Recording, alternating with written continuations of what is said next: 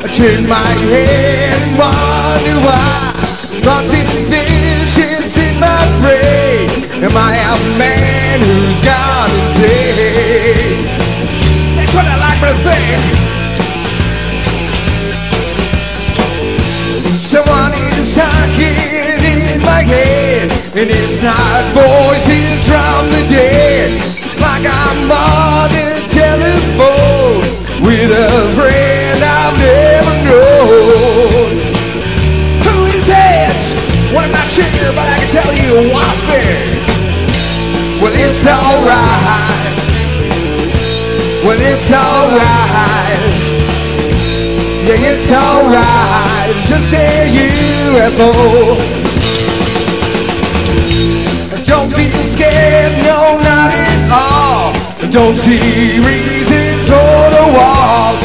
Know these friends have come in peace, and that all my fears will cease. We'll live with the disease. Well, it's alright. Yeah, it's alright. Well, it's alright. Just a U.F.O. Well, it's alright. Yeah, it's alright. Well, it's alright. Just a U.F.O. It's not what they told you. The government lied. Area 51 is where the truth lies. Where it lies.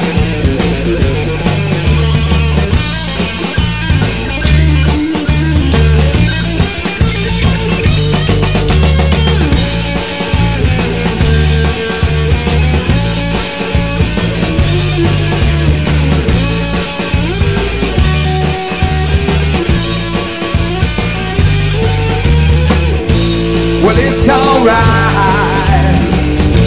Yeah, it's alright. Well, it's alright. Just a U.F.O. Well, it's alright. Yeah, it's alright.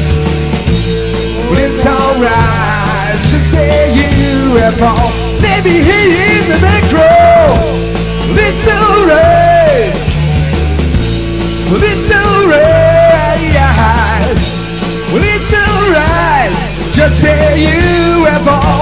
one more time. Well, it's alright. Well, it's alright. Well, it's alright. Just say U.F.O.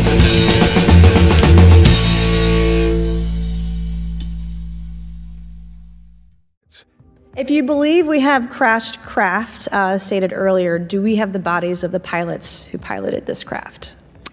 As I've stated publicly already in my News Nation interview, biologics came with some of these recoveries, yeah. Were they, I guess, human or non-human biologics? Non-human, and that was the assessment of people with direct knowledge on the program I talked to that are currently still on the program.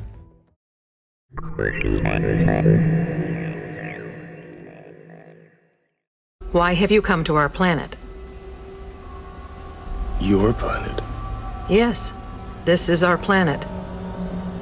No, it is not.